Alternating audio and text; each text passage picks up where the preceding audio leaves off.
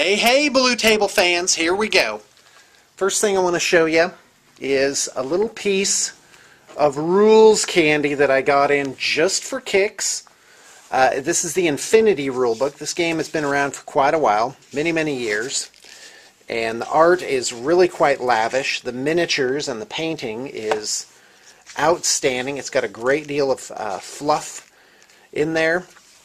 Should be aware, though, that this game is more like a role-playing game. It is pretty complex. The rules are really quite a read.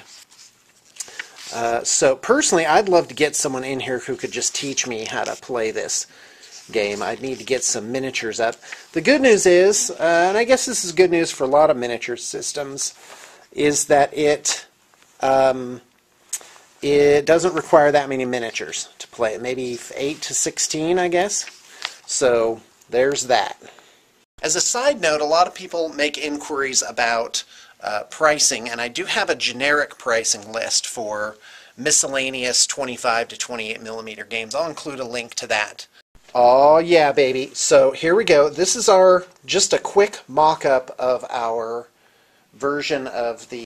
So this is our answer to the Voidraven bomber, and as you can see, it's a jet bike as the pilot. We've got these blades here to bulk him out, and again, this is a very rough draft, not at all complete. From the front, it looks like that, so the blades go under, and for the bomber, it's actually going to have a third one that comes up over the top, and then the guns underslung. Not exactly certain where those are going to go. The engine is going to be back here. For the Razor Wing, we're thinking of actually putting these blade vanes directly out the side so that they will, you know, be straight from the front.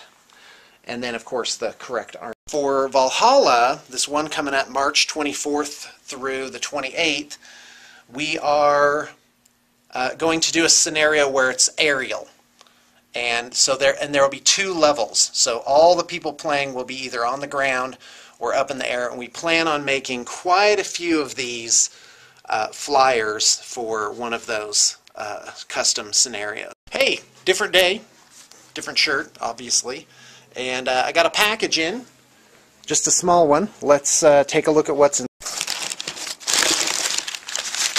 Looks like a bunch of hordes. What do we have here? Horthol, Long Rider Champion. Giant trolls on buffaloes. You really can't beat that. Got Creelstone Bear and Unit. That's a fun set of figs. Pig Bushwhackers. Pig Bushwhackers. Got Scaldy Bonehammer. That's a new Warcaster for the Trollbloods faction. Trollkin Rune Shapers. Wow, that is like a pretty hefty chunk of pewter there. And a Slag Troll. So there you go. That's about half of a Trollbloods order. Right now, Privateer Press is really kind of scattershot with their refill rate, and that's normal. A lot of companies go through periods of time like that, and so I'm having to get things from various sources. But I do welcome War Machine orders. So I'm ready when you are, and so far I've had a really super good track record at tracking everything down. Xanadu, Xanadu, now we are here in Xanadu. Okay, go ahead. Okay, this thing. Xanadu, your neon lights will shine. You're so weird, Sean. This thing can't for you, Xanadu. Okay, but seriously, okay, what's going on? Hey, look at this Mech Boy Stompa. Not finished yet. Okay, I'm ready. This thing. I'm ready. Plasma gun or cannon? It is a Tracta-Beam, so it should have like energy glowy stuff inside. Okay. By the way, that's universal sign language for energy glowing stuff. So it does need to glow. Yep. Does it matter what color? Or it's, I'm about to get my hands bitten off by a dog. It needs what again? Color. What color would it? Well, actually, I think what you're doing there is just great. So stick I think with the that'll blue be colors? just. I think that'll be just. Yeah, it's for Death Skulls, but you don't want to make it like, you know, too overpowering. It just needs to be there. I mean, like the glowy color. What color? Oh, blue. Yes. Blue. Okay. Sorry. All right, that looks good. Anything you want me to do specifically? Yes, I want you to do a Vanna White wave under the item there. Thank you. That's nice. That's great. Yes, 1S. S. I'd like to solve the puzzle, please. Is it Mork Stompa? Ding, ding, ding, ding, ding. Okay, you can go now. Thank you, Sean. Whoever shows up, we'll just make them part of the show. Hey, it's time for another thing where we do this. All right, are you ready? Okay, first off, I want to say it's Friday, so exactly 20 days from now, we're doing a Valhalla with Dark Eldar, and here's how it's going to work. I'm going to divide the group, because remember, we're not having a tournament. It's not who plays best. There's no scores and wrangling about this and sportsmanship, da da da da. We're playing in a scenario, and that's what sort of carries the whole thing and makes it different than just, well, let's just play pickup games. So anyway, it's going to be Dark Eldar, Imperials, and then a third thing, probably Eldar, actually. So that's what's going to make this interesting. So I got to paint up about 6,000 points of Dark Eldar. A lot of it's already done, but so that's why you're about to see a lot of Dark Eldar, and by a lot I mean a lot. So come on in, come on in. So here's Hellions, 2, 3, 4, and by the way, if you just want to commission a Dark Eldar army, that's okay. I think I over-ordered here. 5, 6, 7, 8, 9, 10, 11 boxes of Hellions. This is for a Demon's Army. Cahorn Blood Crushers, Chaos Knights, Chaos Hounds. These are for Venoms, so we're going to make a lot of Venoms. So Viper, Viper. Put those in that Dark Eldar pile. Let's see if we can stack it to the ceiling here. That'll be fun. Juggernaut. Juggernauts. Here we go with more Dark Eldar. Witches, witches, witches. There we go. Yeah. Maybe we'll get the chair all staged up here. Witches, witches. Viper, viper. Viper, viper, viper, viper. Aha! This is where I look around and make sure there's nothing breakable. Breakable, I almost said. Chaos Marauders. It's for Chaos Mortals army, obviously. That's what they used to be called. Here we go. Do you remember the old metal Marauders? Those guys were great. Vikings. Alright, and then here comes more Warriors of Chaos. Warriors of Chaos? Yeah. Warriors of Chaos. Oh, wait. Do I have to hold it now? Here we go. Hold on. He said, hey! Oh, come on over, come on over. Hey, this is the finished Dark Eldar Voidraven bomber prototype. So, there you go. Like dipped in blood, Cabal. Oh, is that it? Oh, that's freaking awesome. What are you talking about? I love this little glowy engine stuff you have going on back there. Mm-hmm. So there you go. It's substance. You know what? Because originally they had the guns up here coming right off the bottoms of those. Mm-hmm. I did not like that. And now I'm glad I held out for that because it gave it like kind of a three-dimensional thing. So give them a top, bottom, side, whatever. There you go. Yeah, the wing veins are a tad uneven. We'll get those worked out. And oh, but doesn't that look great? Yeah. It is pleasing to the eye. Fly it over here. Zoom. There it goes. All right, well. All right, let's get this thing to the ceiling. All right. So Kabbalite Warriors times 4 there. Oh no, did I not grab enough? I don't think I did. Come on, you. We just need one more thing to round it out. Oh, witches, 4. Oh no, it's Kabbalite Warriors. There we go. People are like, why don't you say Kabbalite? You know what? I'm saying it how I'm saying it. Ta-da! There we go. All the way to the ceiling with medium-sized boxes. Huzzah for ceiling reach. Okay, here we go. Let's go ahead and stop and start. You know, you're really an expert at that. Cobalite Warriors, Cobalite Warriors, Cobalite Warriors, Cobalite Warriors. By the way, these are all going to be painted in 3 weeks. It's going to be all done. Cobalite Warriors, Cobalite Warriors, Cobalite Warriors, Cobalite Warriors, Cobalite Warriors. That's box 1 of 3. Yeah, how do you like that? This is for a display board that we're making, but whatever it is, Fortress of Redemption. Ooh, and some of these are going to become ship's guns for the Alcanost, which is the rogue trader ship for our scenario. Troll Bloods, these are for the thing that you saw earlier. Pyre Troll. Looks like some nerdlings here. More Troll Bloods. Creelstone Scribes. Scribed, Elder, whatever it is. And here we go. Mounted Daemonettes. Seekers, I do believe those are called. And here comes more. Seekers. Seekers. Seekers. Bloodletters, Bloodletters. Tyranid Hive Guard. Ooh, got a couple of those coming. Those are extra special. Skull Taker. He's like, excuse me, I think that's my skull. It's like, I don't think it's your skull. Like that. That's how he works. Whatever this gal is, Lilith Hesperax. Tons of unexciting blisters, but I'll read them off anyway. Oh, it's all nerdlings. Nerdlings, nerdlings. Tons of nerdlings here. Come around kind of on the side here. There we go. Nerdlings, nerdlings, nerdlings. And what do we got here?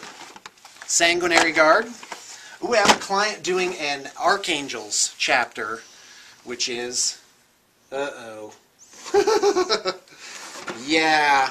I ordered 9... Oh no, this is right. This is right. This guy's actually getting 27 flamers. So, flamers, flamers. Flamers, flamers, flamers, flamers, flamers, flamers. There's that. Incubi. Huge wad of incubi. There you go. Mounted Lord on whatever it was. Remember the Archaon? This is the thing that's replacing that. That's what I needed. And by the way, somebody commissioned that Archaon model. So that was nice. Thanks for paying attention, fans. Reavers. Oh yeah, the Reavers. Because that's what you need to make that Voidraven bomber. You need a Reaver kit and then certain bits. So Reavers, Reavers, Reavers. By the way, a determined person can make that Voidraven conversion out of 1/8" hardboard. You make the veins, and then everything else is kind of pieces. So there you go. But it's very labor intensive, extremely labor intensive. So there's these guys here. And then, oh, this came in. Oh, I'm sorry. We got to check this out. I want to make a spider-themed army. By the way, in May we're doing a Valhalla for Warhammer Fantasy, and we're already starting to sell those. Excuse me, I'm up here.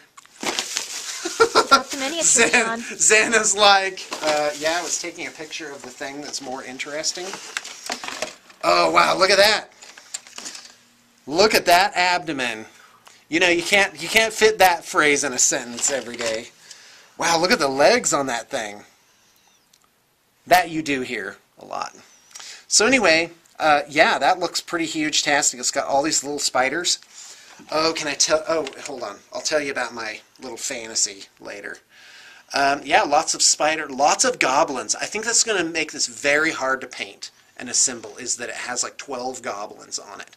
Like, paint this giant spider, also paint the 12 goblins. And I don't know if you can do it very well with them all on there already. So we're going to have to really check that out. But really an exquisite piece. Okay, oh, and look at the base for it. Bazam! They had to invent a new base for it. The huge base. So I predict, you heard it here first, GW with every new army book is going to make some kind of mega-sized creature. They're going to do like Forge World stuff. And that's what you're going to see. You're going to see Forge World producing things. Okay, let's go ahead and take a break. Okay, so my dirty little fantasy is this. In October, later this year, up at Valhalla, I'm going to do ultimate D&D, where I'm going to have myself as DM, and I'll probably have a couple of assistant DMs, and I'm going to run the very first module I ever played at age 12. So for you fans, for you die-hard fans, guess what the module is that I played when I was 12 years old. First D&D module ever played. So anyway, I'm going to do that module, kind of reinvent it, paint miniatures for it, everything in miniatures, and have boards and terrain and the whole thing just completely made up deluxe. And maybe, again, this is the fantasy, have it be a week. And as many of you know, I'm now 42, and that makes it my 30-year D&D playing anniversary. I'll never grow up, not me, still playing D&D. That's right, but I'm not living at home. By the way, if you're living at home, you work that for all it's worth, because that's a great place to be in your life, and enjoy that time where you can live carefree. All right, anyway. Oh man, unless you're over 30. Right now, like 20 people went, oh, I'm over 30. If you're over 30, really it's time to get out on your own. But however, I will give you a lease if you were out on your own for a period of time. So if you're out on your own for 2 years, then you can be at home till you're 32. I don't know, maybe just that whole line of thought is completely pathetic. But I, for one, don't agree with the thing where they're like, you still live at home. It's like, hey, you're living at home. Depends on, I guess, what you're doing that's useful. But there's something to be said for a period of time to just be slacking off. Because I think people that just jump to it, that are in college at age 17, you know, and then they're like, bam, they get married, bam, mortgage, bam, profession. It's like, I think those are the ones that have a complete, absolute mental breakdown later on. I don't know. Xana says yes. Xana thinks so. You got to take things in order. You got to take things. But I had my chance. So, I mean, in a way, I didn't move out till I was 30 because I had my wife supporting me from age 25 to 30. Right? While I was playing Magic and D&D. I did graduate from college during that time, so that's what I can say for myself. Bazam! Land Raider, whatever it is. By the way, got those 2 Land Raiders in, so we can actually finish that project now. That's client BS, in case you want to know. Oh, look at this! Hell Pit Abomination! Let's open it! What's that you say? You want me to unwrap you? Right here in public? Well, okay. Aha! Hello, Hell Pit Abomination. So check this guy out. Look at that. It's a giant creature. Oh, I want to paint all these up and have them for D&D. So anyway, there he is. Look at that. He's got this weird kind of spine on his back. That's pretty gross. And I'll just bet you there's a lot of pieces. Here's the plague furnace base there. Oh, look at this. It's got like mutated rat heads. These would be great for rat ogre conversions. Oh, and some of them are like weird half-formed mutated things. Oh, and this claw is cool. Oh, and look at that giant rat tail. Ba-boom. I love this too, because you know what? Those are going to be extras, and we're going to end up using them on other bases and as base decorations. I love it when the kits have extras in them, because just a little something can make such a great conversion. Defiler. Box 2 down! Ha-ha! Should we keep going? Let's do it. Let's make it like a half-hour studio update that spans 3 days. Well, this box is really going to, as far as I know, have only one type of thing. Raider. Let's see how many Raiders I got. Raider. Raider. Raider. Okay, put down your guesses. Right now, we got 4 Raiders. Now look at the box. How many Raiders are there going to be in this box? Go ahead, guess. Here's 5, 6, 7, 8, 9, 10, 11, 12. Is there going to be another Raider? Thumbs up if you think it's going to be a Raider. No? Oh, I even got Xana to do it. Xana thinks no. Da-da! She's right, it's a Ravager! Ravager, Ravager. Now, as some may have figured out, it's got to be an even number. Because I have a mental thing where I can't have, I don't like odd numbers. I like everything to be evened out. It's a problem with army list building because I like everything in pairs. I've heard you can get therapy for that. Ravager. How many Ravagers now? We're to 3. Is that right? Yep, 3 Ravagers. How many do you guess? There's 4. You're doing good. 4? Is it only 4? Nope, it's 5. Xana says 6. And Xana gets correct. 6 Ravagers. So, there we go. Last box. Ba-ba! Well, folks, if you ain't got your inspiration by now, there is no hope for you. Because that's all I got. I love you, Willow. I love you, baby. Yeah.